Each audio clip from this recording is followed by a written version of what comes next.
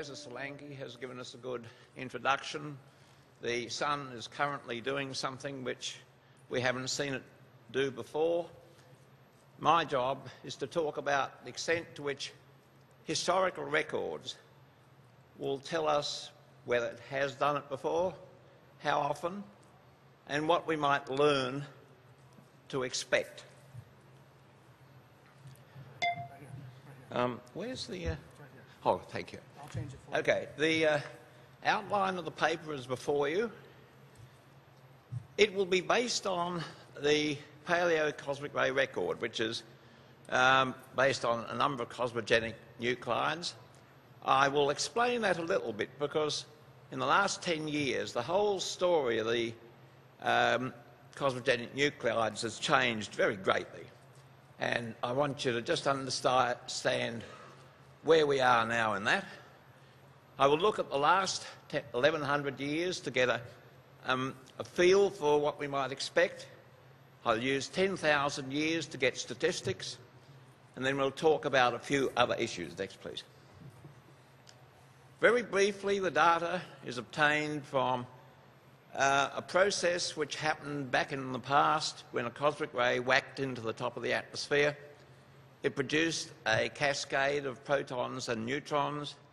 These interacted with oxygen and nitrogen and argon atoms.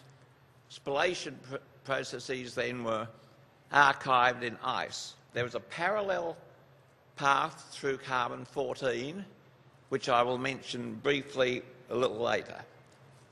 There's another process entirely whereby very intense cosmic radiation from solar flares can produce nitrates in the polar atmosphere, which are also sequestered in ice cores. And that gives us a method of looking at the paleocosmic ray solar flare occurrence.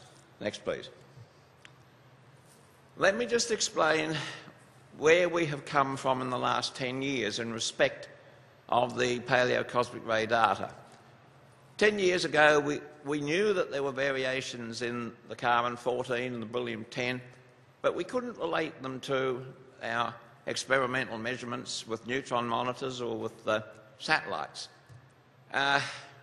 In that 10 years, we've come forward in a number of directions. First of all, the satellite measurements have given us a much better understanding of the manner in which the solar activity changes the spectrum of the cosmic rays. We have used very large mathematical models to simulate the nucleonic cascade in the atmosphere, which produces protons and neutrons, and then have used nuclear cross-sections to estimate the manner in which production of the cosmogenic nuclides depends on energy. In other words, we are developing the relationship between incoming flux and the production of the nuclides. There's one major issue still remaining, which is then how those nuclides, which are produced both in the stratosphere and the troposphere, are sequestered in ice. Large global circulation models in the last several years have answered those questions. So we now can quite accurately intercalibrate the paleocosmic ray records with the modern era, and that's what I will be doing now. Next, please. But just to give you an idea of what this is telling us, there we have the relative response of the neutron monitors, which are well known, which you can see have peak energy response at about 5 GeV. The beryllium-10 that I will be using in a moment has a peak response in the vicinity of 1 GeV, sort of midway between the neutron monitors and the higher energy spacecraft measurements on IMP and such spacecraft. So we can see now how the beryllium-10 and the carbon-14 are more sensitive to long and short-term changes than neutron monitors. More important, we have the interconversion calibrations, which I now use. Next, please. just very quickly, of course, to define the terms which you all probably know, the solar grand minima are occurrences such as occurred during the Maunder minima, 1650 to 1715, the Dalton and the Gleisberg minimum of 1900. Next, please. So now let's look at what the paleocosmic rays were doing during those minima. We're going to look primarily at the minima. And look at the one for the Maunder minimum. You can see that the cosmic ray flux, look at the South Pole in the middle there. I better have the, where's the pointer? Oh, great, thanks, yes. Okay.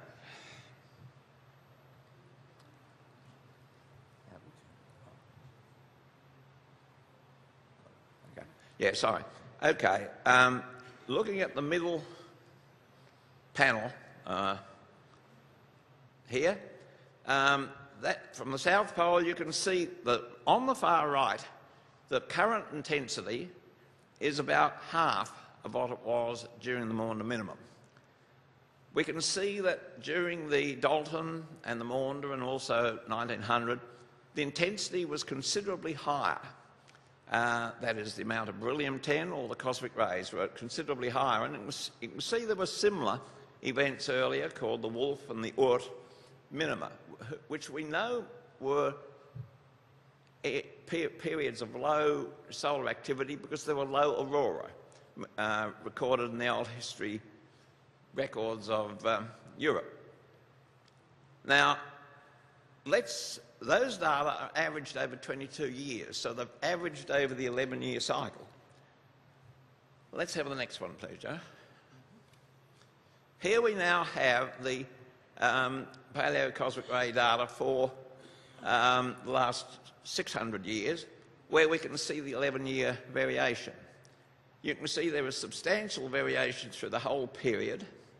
You can see yet again that the intensity was high during the Maunder and so on.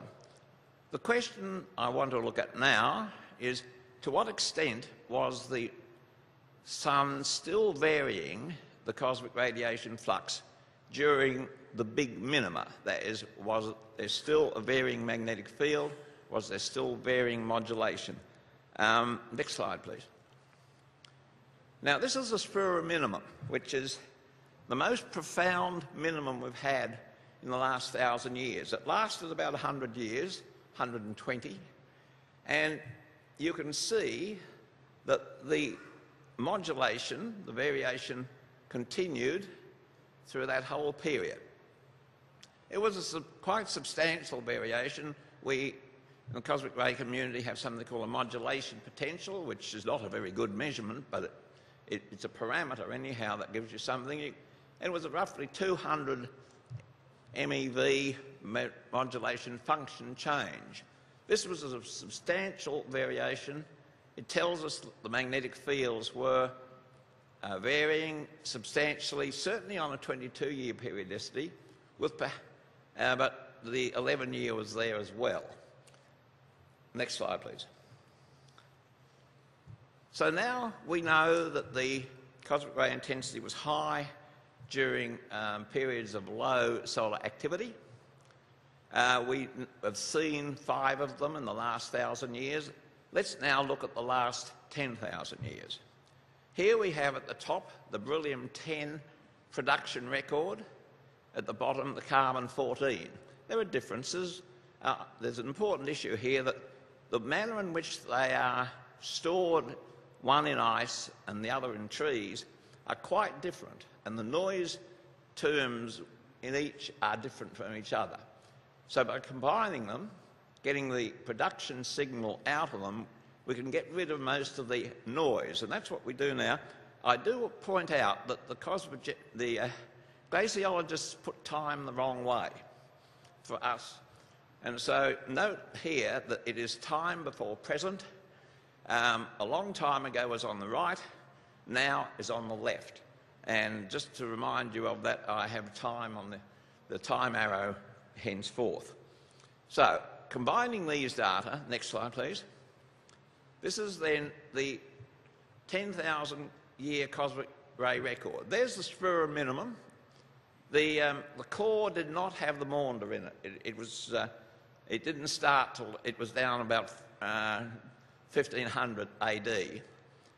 The most important thing to notice, I think, is that there are about 22 Maunder minimum or Spira minimum type events. That is, the Sun does this frequently, and these are the big ones. There are smaller ones down in this grass here.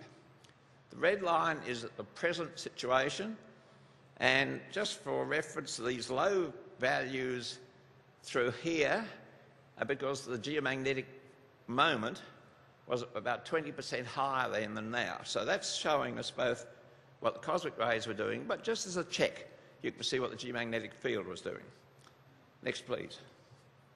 Now I'm going to change quickly to, very briefly, the question of solar energetic particle events.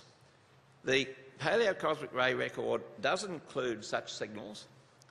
The largest one known is the Carrington event up at the top. During the Gleisberg cycle, the Gleisberg minimum, that's one of the low grand minima, it's not quite a grand minima, but around about 1900, there is a burst of very large solar energetic particle events. Some, including a couple that are not on there, there were some 8 large events. One of them, the second largest in the whole record, and so here we have very substantial production by the Sun. If we go back to the Dalton minimum, we find just the same bunching of production of solar energetic particles. And there are theories about this. I won't go into it now because my time's running out, so we'll move on to the next one. Using Parker's transport equation, we can make approximations, I stress approximations, as to what the magnetic field at the orbit Earth was doing.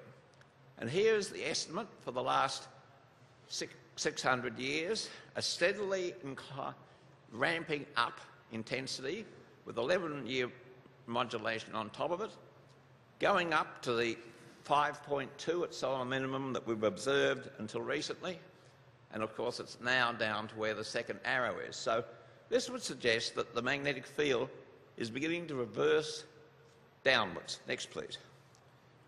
If we look at the last 10,000 years, this is an estimate by Friedenstein-Helber for that period. Note time is going the right way this time. We can see the grand minima.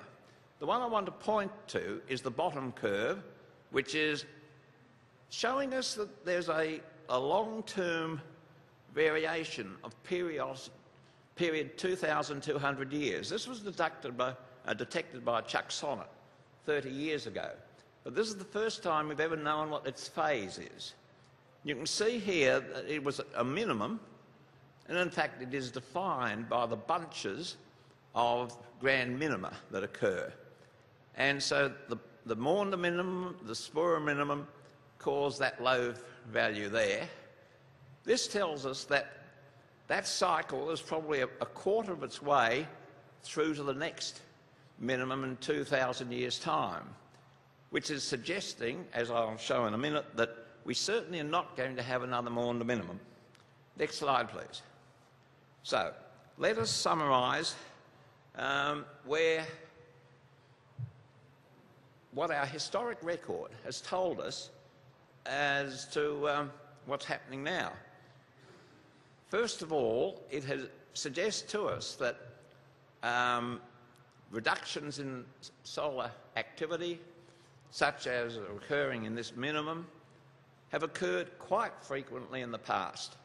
Very large reductions, such as the Maunder or Spira minimum, roughly once every 500 years, but a bit clumped.